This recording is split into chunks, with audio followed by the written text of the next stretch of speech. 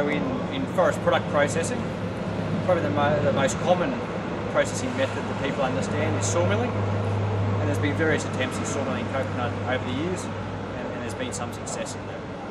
However, one of the deficiencies with sawmilling coconut is the amount of material you recover through that process.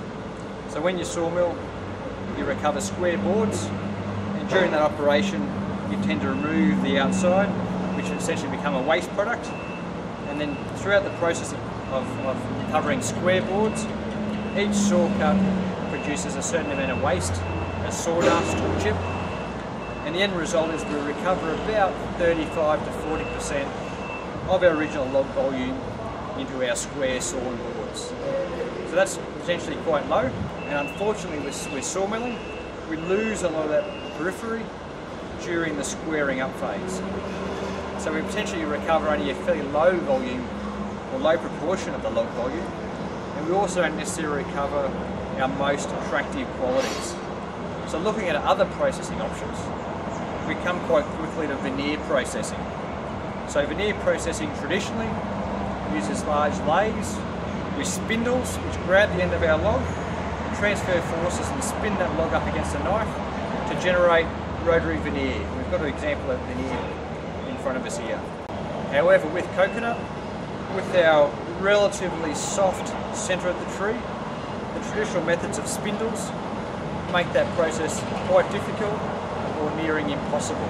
That leads us to some potentially new methods of veneer processing, and it's the methods we're applying to this current research project. So the methods we're using is adopting a spindleless lathe technology, and whilst that technology has been around for many decades, it's really only been the last 5 to 10 years where the adoption of this technology has greatly enhanced and has allowed that technology to be developed. It relies on drive systems on the periphery to turn the log and force it up against the knife and allow us to peel veneer. So because we have no central drive system, it's a periphery drive system, we could also use logs which are a much smaller diameter than traditionally been able to use, and our central core, our waste material, which in a spindle lathe can be as big as 150 millimeters diameter, we can now make that much smaller because we haven't got the spindles as a restricting element, and we can peel down to diameters potentially down to 30 or 40 millimeters. Spindleless veneer lathe, or an example of a spindleless veneer lathe. And what makes this type of lathe a little bit unique is it uses these 3 rollers to provide drive to the periphery of the log. So I can. You see those rollers? So they turn our billet around and push up against what's a driven nose bar and our veneering knife.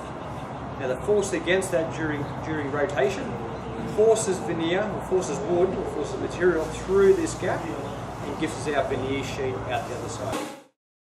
So because it's a kerfless cut, we don't generate waste during every saw cut, and because our waste in the centre is much smaller, we recover much more of the more attractive periphery, and overall our recovery of log volume can be as high as 60–65% in comparison to sawmilling, where you're down around 30, 35 and maybe 40%. So it's much more efficient, and we recover more of the attractive zone.